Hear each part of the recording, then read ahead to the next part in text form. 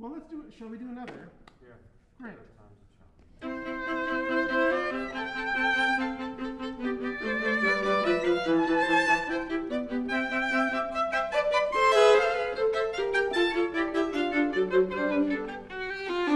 This is Out of the Dark, an audio series about Darke Hall, a theater built in 1928 in Regina, Saskatchewan. In this series, we will explore Darke Hall by hearing stories of people who have been touched by this historic performance space. I am your host, Paul Deshane. Episode 5, Formative Experiences. Just off the balcony on the second floor of the restored Darke Hall, there will be a public lounge. You'll be able to mingle there before shows and during intermissions. It's even big enough to host events of its own. But before the restoration, this space filled other purposes over the years. Most famously, the room with the tall windows that looked out from above the Darke Hall entryway was the office of violinist, conductor, and music teacher Howard Leighton Brown. He was also, from 1955 to 1987, director of Regina's Conservatory of Music. When he passed away at the age of 99 in 2017, Lieutenant Governor Von Solomon Schofield, a close personal friend of Brown's, remarked that he was a gifted musician for his entire life and touched many students with his knowledge and expertise. Though many remember him for his role at the conservatory, his fame in Regina extended all the way back to the war years.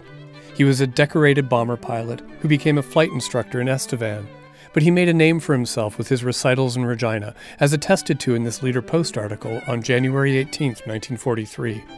It was titled, "Violinist is Popular," and it goes. Darke Hall was packed to capacity, and scores of Reginans were unable to gain admittance Sunday night when the brass reed band of No. 2 Initial Training School RCAF presented another in a series of recitals. A feature is the appearance of Flight Lieutenant Howard Leighton Brown, RAF Station, Estevan. Flight Lieutenant Leighton Brown's clean-cut violin solos proved so popular that he was asked to play 3 numbers not listed on the program. His accompanist was Mrs. W.J. Mars. Flight Lieutenant Leighton Brown gave his first recital in Melbourne, Australia at the age of 11 and won a university scholarship at 12. He was a protege of Fritz Kreisler and Sir Adrian Bolt. Marches, novelties, and numbers written by Noel Coward, Rachmaninoff, and Romberg were included in the band's program.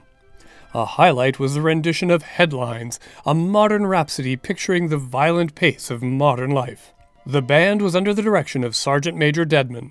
Proceeds will go to the band fund. Hannah Ellich took violin lessons from Howard Leighton Brown for just a few years, and as she'll explain, she was maybe not his finest student, but the experience had a profound impact on her life. And incidentally, just before we spoke, she sent me some photos of herself standing on the front steps of Darke Hall with Howard Leighton Brown that were taken on the day of her very first lesson. Did you get those pictures that I sent you? I did. They're awesome. They are so cute. Like, yeah. I cannot stand how adorable I am in those pictures. Like, it's like looking fondly on a, like, the kitten version of your cat. Like, it truly is like, she's a whole other self, like, that I have known separately from who I am now. And like, Dr. Brown looks phenomenal in that picture. He was 84 when I started taking lessons from him. You were 14 in those pics? Yeah. Oh, it's 2001, 20 years ago. I was staggered to find out that Dr. Brown, like, was so old. So old. Yeah. That he was born in 1924? Yeah.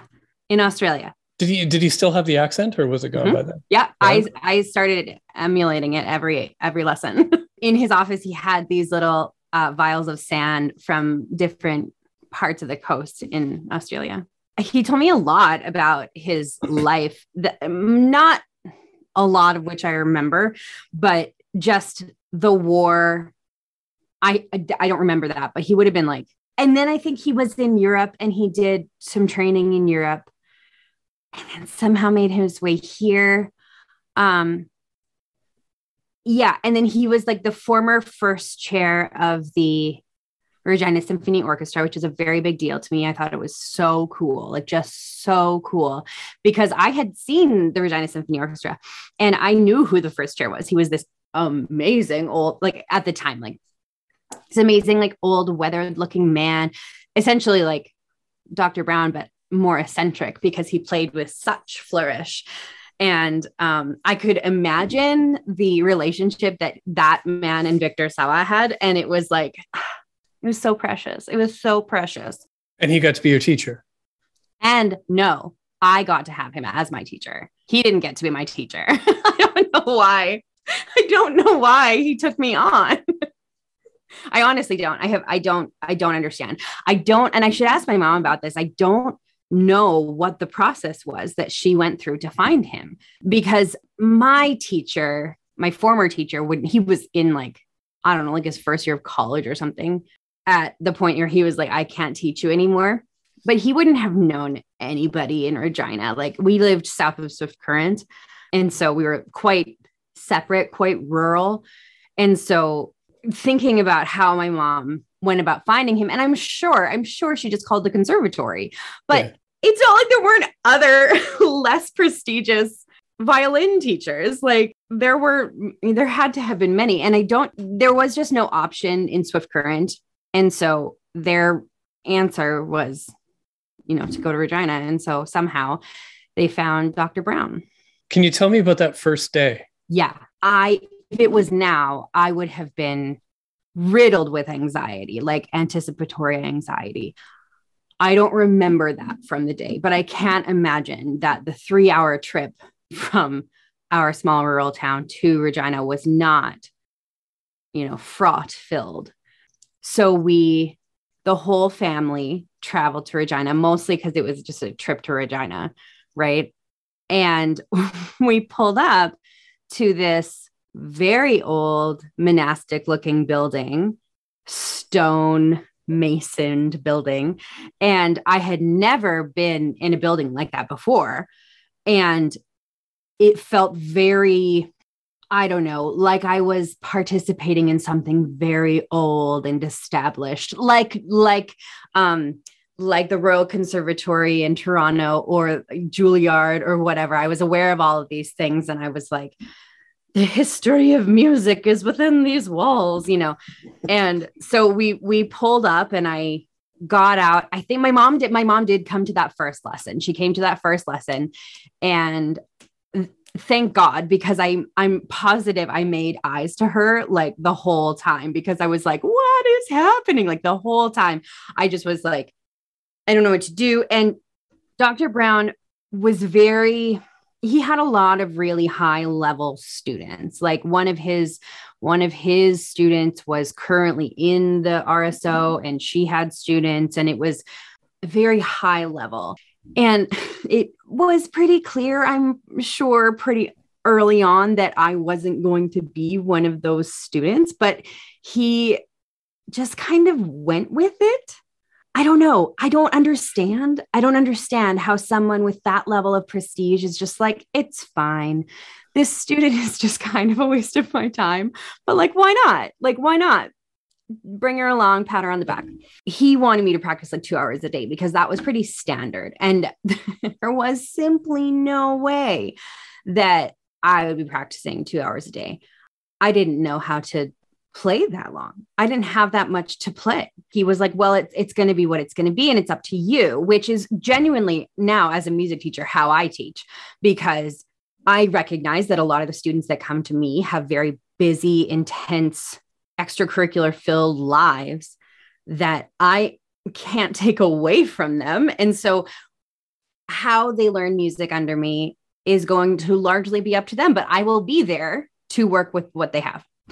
And I didn't realize until the last time that we were talking about this, that might have been why or how I came to this.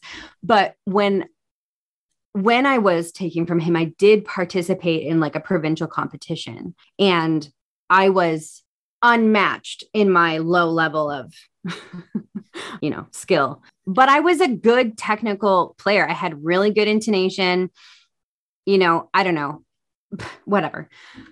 I don't know. My life as a violinist is like confusing to me because it was very intense and also very short-lived. And so I'm like, why did that even happen? My life as a pianist has been lifelong. Like when people ask me how long I've been playing, I was like, how old am I? 30 years. That's how long I've been playing. So, it's odd and confusing, and it's not something I can pick up again because it was too short-lived to live in my body. But Dr. Brown was there and present and very much willing to be a part of the short-lived thing that it was. You have talked a few times, though, about your love of music. Yeah. So do you think that's where that he wasn't responding to your dedication to the violin craft, but to your affection for the violin as an instrument and the noises it can make? The noises it can make.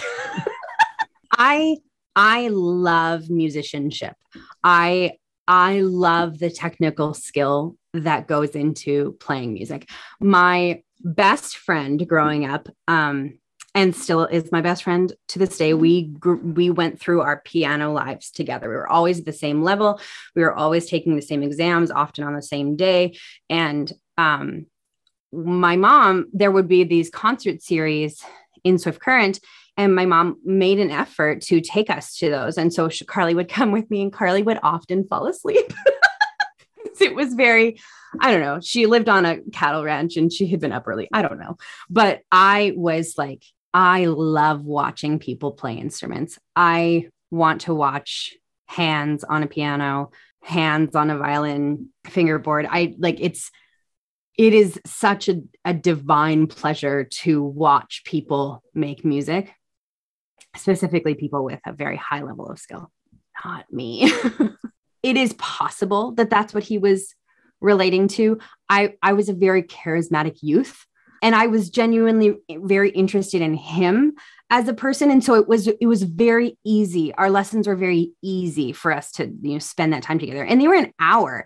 As a 14-year-old, you don't have an hour-long lesson. And so it was the fact that those weren't arduous. Oh my gosh, I just remember this. When I was taking from him, I asked one of my teachers if I could play. This is so funny. I'm so excited to tell you this. I asked one of my teachers if I could play the last post at the Remembrance Day service at our school on the violin. Yeah, I know. And so my teacher was like, I guess so, because he had never heard me play before. He did not know he did not know my level of proficiency. And so I went to Dr. Brown at my lesson and I was like, I am going to play the last post at my school's Remembrance Day service. Can you score it for me? And not a difficult piece of music to score. It's like it moves in thirds. So he did. And he was again, this man, he was so open to this. It is not normal or even maybe appropriate to have the last post played on an instrument other than a horn. But he was like, okay. So I played the last post and the reverie, which is the following after the minute of silence. And it was really good. Like I did a good job. And he was like, it's like he just kind of leaned into who I was as a person and then made it. And this is a lot of how I do my job as a child and youth. I do like school aged programming with the military, and I focus so much less on the program than I do on the child, a child first care model of care. And it was like he unintentionally was employing that model of care with me as his student, where he just, I wasn't going to be in the symphony. I wasn't going to be a award-winning violinist, but he was there. He was in my life. He was being paid to be in my life, and in my life he was. And I always felt so much care from him. Like at the very last recital, like he gave me a hug and he told me that he was really disappointed that I was going to stop because I had progressed, to the point where he thought it was kind of sad that I was stopping, but he fully supported and understood. And it was like, as a person who doesn't have a lot of like extended family, I'm like, this man was a great example of the power of, close friend relationships and of different generations. You're listening to Out of the Dark, a series about Regina's historic performance space, Darke Hall, on 91.3 FM CJTR, tuned into the community. Were these recitals in Darke Hall as well? They were in the conservatory. I never got to play in the auditorium at Darke Hall. It was always kind of this, the entrance to the auditorium was, I might have opened the door once to look into it, but it just looked so old. Like the rows were very close together. The seats were very hard but it was dark. So I couldn't really see the auditorium. So the recitals, I only ever did like 2 year-end recitals in the conservatory. And he also had quite a range of students. So he had like young children playing their little early Mozart, and they were better than I was. Oh no. No, but only because they were in a lower level, but like their comfort and knowledge they were so proficient. So you were in the practice rooms in the basement, I think they were, when you did your lessons? No, we were in his studio. Where was the studio? On the second floor. Did it have the big windows? Mm-hmm. It looked like some sort of modern era architectural, like it had wonderful olive green carpet. And he had these chairs that were like, he had so many chairs in that room. I don't understand why he had so many chairs. Big windows, big window sills or ledges, I guess. It felt like, you know what it felt like? In the Crown. It felt like in the Crown, a room in Buckingham Palace, like just a side room, like an unimportant room, but just very stately and very timeless. And like a lot of investment had gone into it when it was first staged. And he had like pictures all over the walls. It was a very large room, like, not a small studio. Can you just tell me a little bit more, just more recollections of what it was like to go up those stairs and go into his office? The first time I mentioned last time that I was taking this very seriously. I didn't really understand the ramifications of taking from someone with such prestige, but I was ready for it. And there was this understanding in my rural town that I had a level of artistic skill that needed to be employed elsewhere, which was not true. My small town was extraordinarily oriented toward athletics. Okay. We were athletes. I wasn't. So someone with my level of artistic range, musical range, was kind of like a unicorn. Like I was the unicorn and I have studied voice. I have a good singing voice. I played piano. I played violin. I was a good actor. Like I was in the drama, all of these things. And people were like, you're going to be on Broadway. And I'm just like, this is the misunderstanding that we have as people from such a small context. And so I was ready on that day to take my skills outward. And so when we got there, it was a cool building, like it was cold in the building. And I went up the stairs, which again seemed very monastic, like very like I could have been doing a chant going up them. But I would hear like voices and instruments coming from other practice rooms. And then I got outside his office where he had a bench and I would wait there. And then he would welcome me and either the other student would leave or he would have just gotten there. And I would go in and we would have a conversation. And so it was very, very stately, but also very hallowed, I could say. I think that's what I mean when I say that it felt very monastic, because the stone makes everything feel very serious.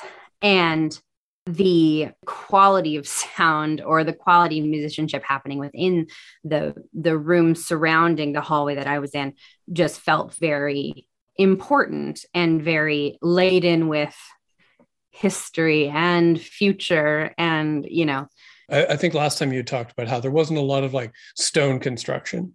There was a couple of cathedrals in the small, or I guess in the larger Catholic towns. There's a small town south of where I grew up called Pontex, and they had a fairly nice cathedral. And then Gravelberg's cathedral is quite significant. I spent very little time in those, but also those were both limestone, right? They were a different sort of stately. Darke Hall is these, I don't know, massive throws of granite that the darkness of it feels different. Did you think coming to Regina to take your musical career to the next level, like did it seem natural that you would go from a small town to this like church, like this monastic stone building? Like, is that like how, because you referred to it last time as main character energy? My main character energy. So I said last time that when we were talking that I imagined, I'm sure that shortly before that, and I'm going to look it up. I'm going to look it up right now. But shortly before that, I had seen The Truman Show, which came out, I'm pretty sure, in 98. Yeah. So I had seen it a few times. So The Truman Show was just such an interesting examination of one individual's life and understanding of that life.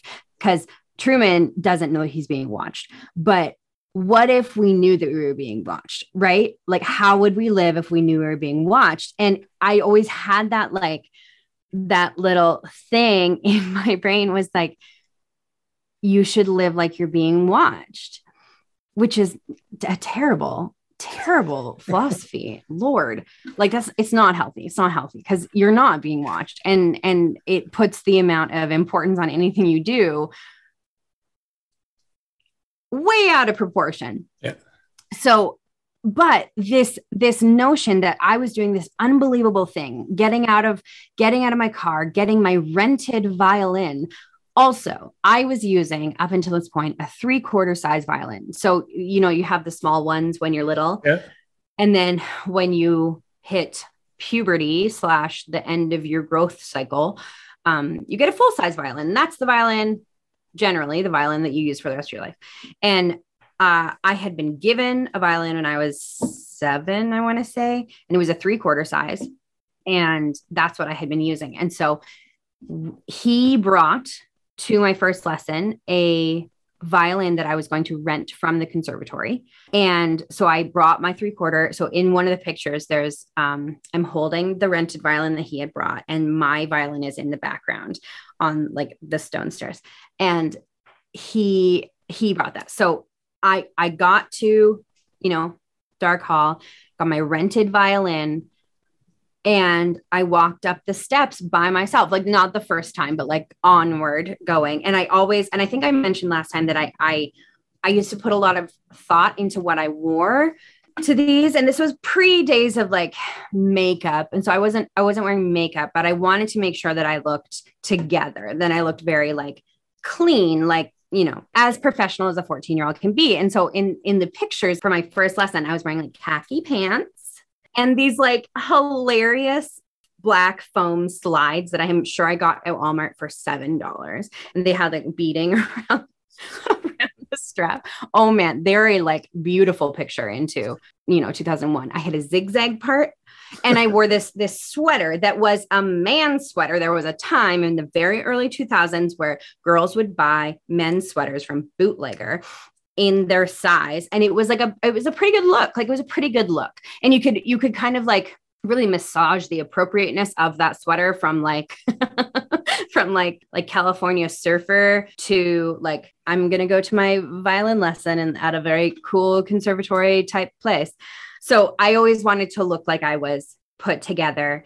And so that kind of feeds into the main character energy too, where I was very concerned and very not preoccupied with it, but I was very attentive to the potential for outward perception. And I don't think that it was unappreciated. I do think that Dr. Brown was definitely of the generation that would have appreciated, like, it wouldn't have been okay for me to come in athleisure wear, but the importance that I put on it was probably not as high as I believe. He really seemed to appreciate the photo. Right? Here's what happened in that moment. Yeah. He was the sweetest man. So we were outside and my mom wanted to take pictures. And also those pictures were on film, like probably on my dad's nice camera. My dad had a really nice, like the camera that you had before you had a DSLR camera. Yeah. Like it was a nice camera. He really liked photography. And, they wanted to take a picture of me. And as they were taking the picture of me, Dr. Brown opened the door behind me because oftentimes I was on a Saturday. He wouldn't have had any other lessons. And so he would come for my lesson and then leave. And so he came out and he was like, "Oh, you're taking a picture. Let's take a picture together." It was his idea.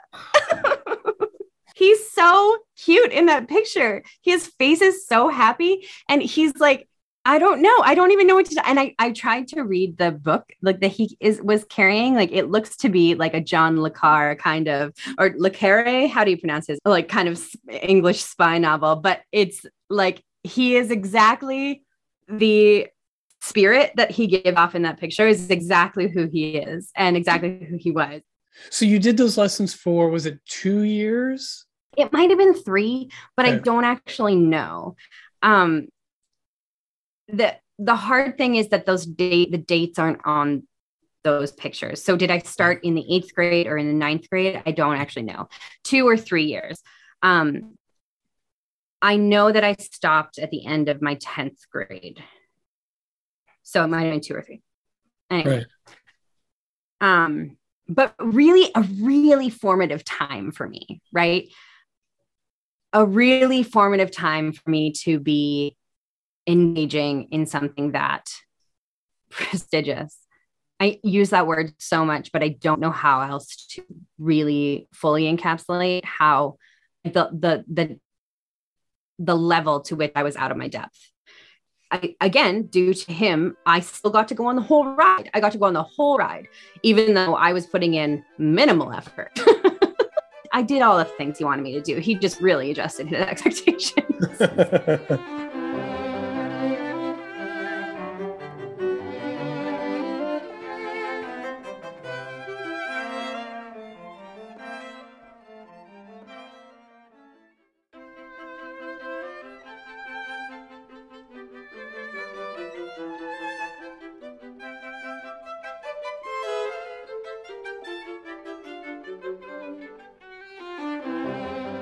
On the front page of the entertainment section of the August 14th, 1980 Regina Leader-Post, there's an article about the Children's Summer Theater by Denise Ball. She describes how the program takes kids aged 8 to 13 through the process of putting on a musical. In this case, the show was A Whale of a Tale. In the article, Ball says the person tying the whole program together is musical director Ken Roberts, a former Regina resident. She relates his biography like this. A native of Wales, Roberts came to Canada in 1966 and taught in Oxbow. After moving to Regina, he taught music at Campbell Collegiate and founded the Gowalla Singers. Roberts left Regina for Toronto, where he studied and sang with the Canadian Opera Company, before returning to England, where he ran a medieval manor house which specialized in Jacobean banquets. When the organizers of the Children's Summer Festival heard Roberts would be paying a visit to Regina this summer for a Gowalla Singers reunion, they asked him to contribute his experience as both a teacher and performer to the children's program. Accompanying this article is a photo of camp choreographer Donna Bobick working with camp participants Natasha Woods, Veronica Gusway, and a very young Dawn Bergstrom. Dawn is now the manager and curator of Darke Hall, and she shared with me her recollections of the Children's Summer Theater program. I'm Dawn Bergstrom. My title is Darke Hall Manager and Curator. You are working on Darke Hall now, you're involved with Darke Hall in a professional capacity, but you used to, as a child, have a connection to Darke Hall as well. Yes, I used to attend in the summers. There used to be a children's musical theater camp.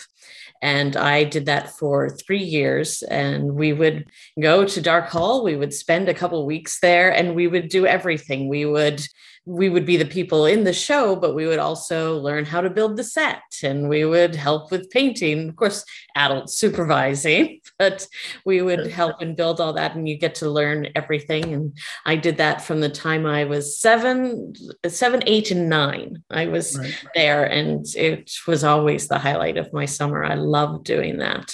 Can I ask what years those were? Oh, that would have been 1980 through 82. When you were that young, what was your impression of Darke Hall? It was a beautiful space, but it was also an adventurous space. There were so many nooks and crannies and places to explore. There was still the tunnel then, so that linked to the college building. It was a big adventure for a kid. It always seemed like every room you went into was a new surprise, and we loved exploring it. We ate our lunches on the front steps, and we would have music rehearsals up in the room off of the balcony, and it was such an adventure to be there. The room off the balcony, that used to be the office up there. What was that like? It seemed so big when I was a kid, but it really wasn't. You think of that. I remember all the windows and lots of light, and it was always a special room to get to go up to, because everything else we did was on kind of the main floor and in the basement. But if you got to go up and practice music in the upper room, it was such a treat because it was beautiful. It felt like a tower going up there. Now, did you guys kind of get the free run of the place, or? We had the whole place, certainly, but there was a lot of adults around to keep us in control. But it did feel very much like it was our space, and the adults really let us take ownership of it. And the age range for the kids in the camp was from 8 to 12. I got special permission to start when I was younger. And the older kids, even though 12 is not that old, the older kids too also kind of set the guidelines for us younger ones about what we were able to do. And it's because people would go every year, and that's so they kind of were the ones who set boundaries a little more even than the adults. The camps that you did, how were they structured?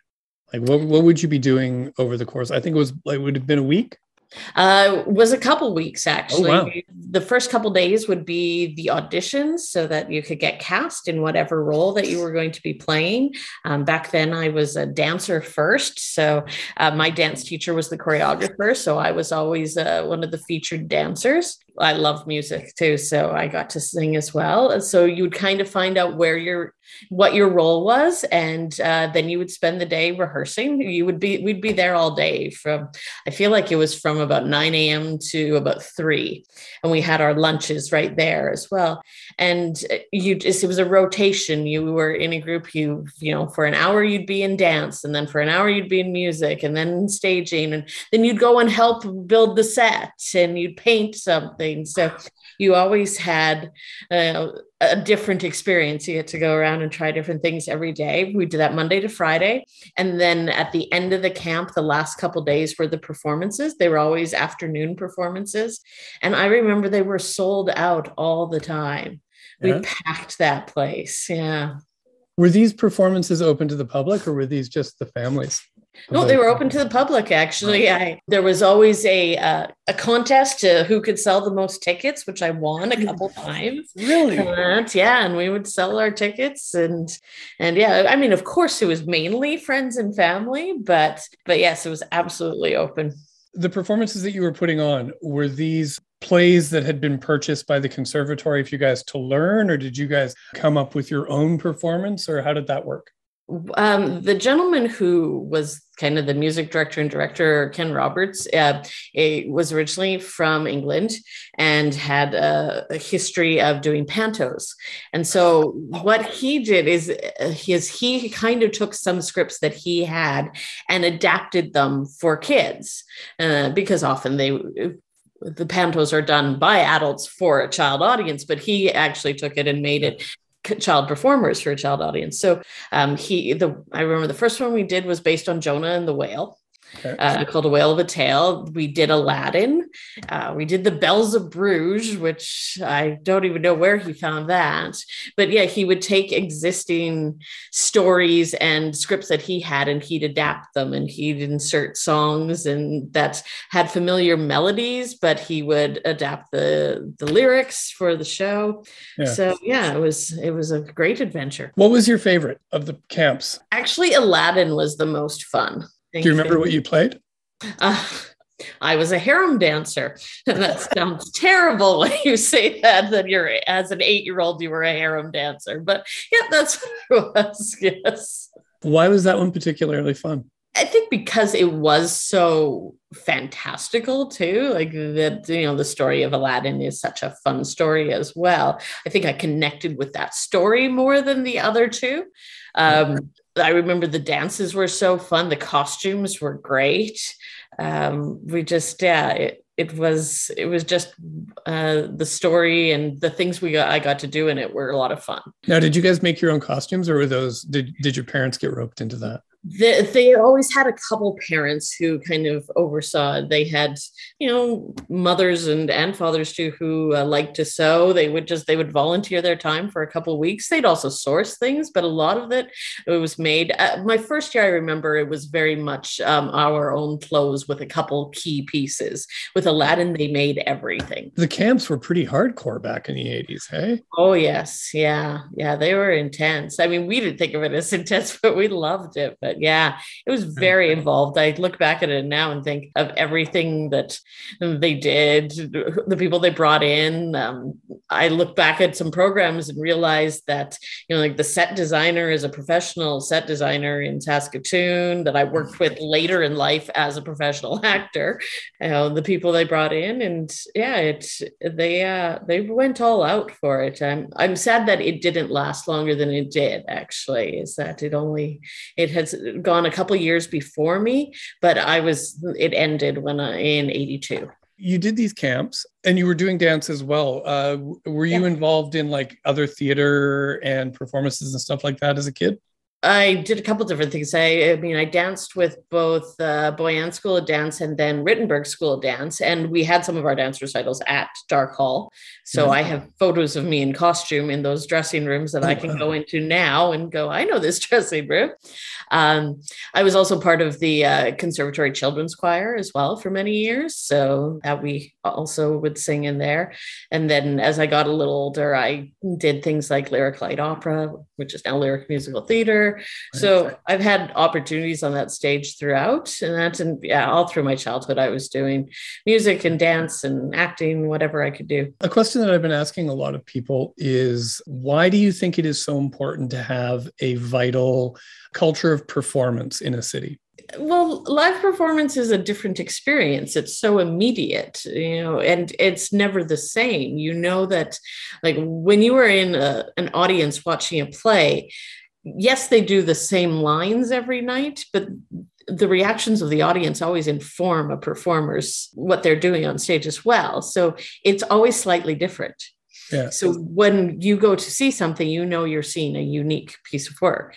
Whereas when you watch it on TV, any day you watch it, it's going to be exactly the same. Yeah. So I think that's really important, is that immediate and we share reactions, whether you're on stage or you're in the audience, you're sharing that experience. At home or in a movie theater or something like that, you don't have that same connection with the person beside you. So many times, like a comedy or something like that, when you hear somebody else laugh, so at what they see, sometimes that makes you laugh. You don't get that kind of thing. So it's such a community experience being in live performance, whether it's laughter or crying or even just sharing, that is very different than anything you can watch on your screen. Why do you think Regina needs a performance space like Darke Hall? And well, from a purely logistical point of view, there are not a lot of venues of this size here. We have smaller venues and we have bigger venues, and there are a lot of groups that there's just not a place right now. it's a community space. It has always been, as a community, I think we've always felt very deeply connected to Darke Hall in a way that we don't as much to something like the Connexus Art Center. I find for myself growing up, the Connexus was always where you go to see the big shows that come in, and which was so exciting. And I loved that. Whereas Darke Hall was the place where I could go and perform. And I think that's it. We take that ownership of it. I think that's why Darke Hall in particular is so important, is there are so many performers, both professional and community, who have grown up on that stage. And to have a place where we can do that, we can grow up, we can be a child on that stage, we can be an adult on that stage, is so important for this community. We need that. When you were a kid, the sort of heritage attributes of it, the sort of like the architecture, is that something that you appreciated from a young age? Yeah, it was, because it was such a different kind of space. I mean, the stained glass windows, I remember always loving those. I mean, the colors and that. There was something, the red curtain always on stage. It felt different than other performance spaces. So yeah, and like I said, even the adventures of finding different little rooms and that other places don't have. Yeah, it was very unique.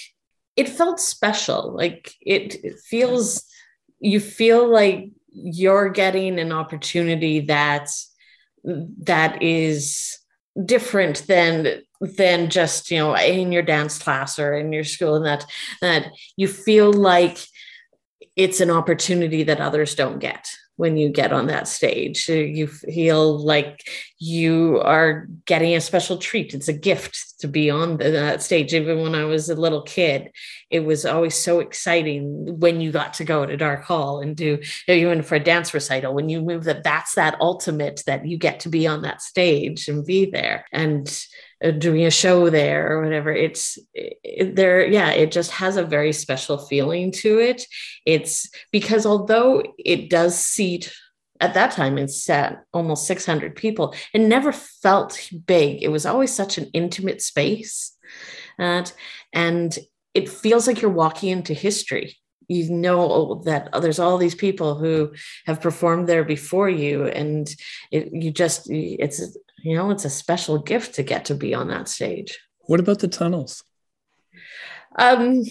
I mean, those were just we would just run between the buildings, and that, that's a fun little thing, just to be able to run through and end up in the building next door. Yeah. And of course they don't exist anymore, but were you sad when they had to get rid of those? Yeah, it was funny when I took this job. So many people actually wrote me, and one of their first questions they asked were, are the tunnels still there? So my first day I had to go and find out if they still had them. And of course they had closed them up years ago, but yes, everybody, it's funny that so many people, that's what they actually remember, is those tunnels, because that was such a different thing that you felt like you were finding a secret, even though so many people knew about it. It felt though like you were part of a secret. Do you still have contact with any of the kids that you would have done performances at Darke Hall? There's a few. I mean, some of us went to school together, and our paths continue to cross. The nice thing about social media these days is that I think we're more in contact with people through that than maybe we used to be. So yeah, I do have a few people, and certainly I have friends who, like I said, when I told them that I was coming to do this, they had their own stories as well about growing up and performing on that stage. So there's lots of us who have very fond memories of being there. You're listening to Out of the Dark, a series about Regina's historic performance space, Darke Hall, on 91.3 FM CJTR, tuned into the community. You've had a career that has a connection to Darke Hall specifically, but could you explain how, like, these experiences as a performer, as a young person and up through your life, what they've meant to you as a person? Doing those summer camps at Darke Hall really set me on the path for my life. I was a child who my parents were wonderful and allowed me to explore all my interests. And I started as, like I said, as a dancer, but I loved music and acting. And this was kind of my first experience with acting, really. And I mean, I went on to have a career as an actor and singer and dancer, and that's now moving into admin and theater. That kind of started my love of theater, and that has shaped my entire life. So my career and my partner and my friends, so many, like my dearest friends, are within the performing arts community. So getting set on this road many years ago as a 7-year-old, just that's set the path for my life. So it shaped who I am. You had like this childhood experience with Darke Hall. You've performed there a bunch throughout your life. And then, here you are as a grown-up with a career where you've got this connection back to Darke Hall. When you were taking this job, how did that feel? It was exciting. It felt like it was meant to be, that this was just waiting for me. I lived in BC the last few years. I was away, and a friend sent me the job posting and said, I saw this and immediately thought of you. And I immediately was just, yes, this is where I'm meant to be. It's full circle for me to come back, to be a part of bringing Darke Hall back to the community. I couldn't miss that. It's, even sharing the news with my family, who are not as much in the arts as I am. Both my brothers were like, well, of course you're going back to Darke Hall. That was your childhood. That's where you're meant to be. So everybody, it seemed like it made sense. And I know how important this venue is to the community, because it's that important to me too. And this arts community has always been so important to me. I know how hard everyone works to have these opportunities, and to have the chance to be able to make it a little easier for people would be amazing. What is your dream for Darke Hall? For the next 10, 100 years kind of thing? That it becomes a vibrant hub for the performance community again, and not that there's opportunities for groups within the community to use it themselves, that we bring in artists from across the country and the world to perform on that stage, so we can also get a chance to see people and artists that we haven't had a chance to over the years. I see it as a shared venue. I don't think it's just bringing in people, and I don't think it's just the community. I think there is so much for us all to learn from each other.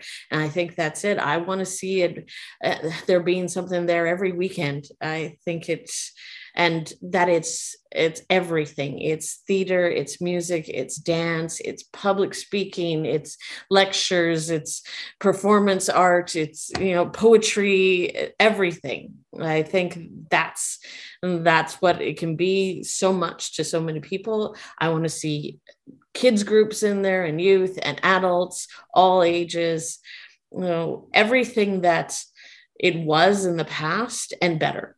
You have a long history with old Darke Hall, and now you've worked with it through the transformation. How would you describe that transformation to somebody who's listening to it on the radio? It will surprise you, but it will also take you back. I love that there are new improvements that are going to make it technically more accessible for everyone. That there's the capabilities of that space are bigger than they've ever been, but that they've also kept those features that we all remember so fondly. The doorways, the stained glass window, even the colors within the auditorium. While the seats are new and more comfortable, there's still that red I always think of the red color when I think of Darke Hall. You go down to the dressing rooms and there's still on the bricks on the walls, people's signatures who've done shows there. Those haven't been covered up. So you have that nod to history, but you also know that there's brand new lights and sound equipment as well that will allow shows to do things they weren't able to do before. I think that's the thing. It's going to feel like coming home, but in the best possible way. Is there a feature for the restored Darke Hall that you are particularly like a fan of? Walking into the auditorium itself is a very special experience. There used to be this stenciling around the windows and all the features that was painted over for a long time. And now they've restored that and upgraded that. So having that touch, when you first walk into the auditorium, the fact that it's a triple door now, because the middle door was hidden for as long as I remember, to have that. It's that experience when you walk into that auditorium. That is my favorite still, and that to see. There's still so much to look around and see. And the fact that we can use the balcony again. For many years, it was shut down.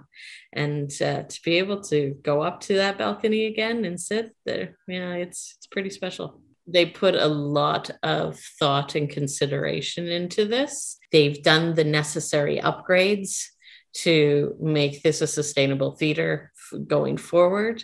And that while, still remaining true to the heart of the building. One of the things that was interesting when the university put together their video series talking about the renovation, when I was interviewing for this job and I watched those videos, and at the end of one of them, they scanned through a bunch of programs and clippings and there's a 7-year-old me on the front page of the Leader Post in a whale of a tale. And it just brought me back to have to see myself there as a child. It kind of seemed like a sign that this was meant to be, that I was already there in the work that was happening. My thanks to Hannah Ellich and Dawn Bergstrom for sharing their memories of their time in Darke Hall. You have been listening to Out of the Dark, an exploration of Darke Hall through stories. This series was made possible thanks to the generous support of Sask Arts and the University of Regina Conservatory of Performing Arts. Darke Hall is situated in Treaty 4 territory, the traditional home of the Cree, Saulteaux, Dakota, Lakota, and Nakota peoples, and the homeland of the Métis-Makeshift Nation.